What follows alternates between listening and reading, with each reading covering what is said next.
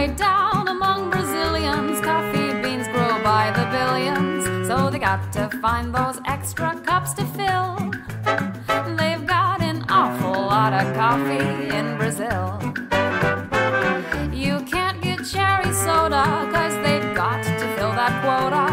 And the way things are, I bet they never will. They've got a zillion tons of coffee in Brazil. No tea or tomato juice, you'll see. No potato juice, 'cause the planters down in Santos all say no, no, no.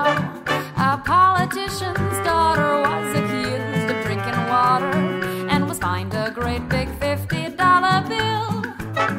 They got an awful lot of coffee in Brazil. Welcome to Brazil's Brew. Did you know Brazil produces 1/3 of the world's coffee? It's true. So how do you like your coffee? Hot or chilled? Me too. Will that be 1 or 2? 2 coming right up. Well, have you ever dated with your date not caffeinated? Shake and wake them up, I've got some beans to spill. They got an awful lot of coffee in Brazil.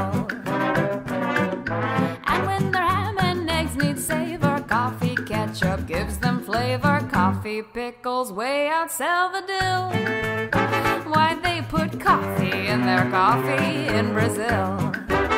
Well, they got no tea or tomato juice, so obviously no potato juice, 'cause the planters down in Santos all say no, no, no.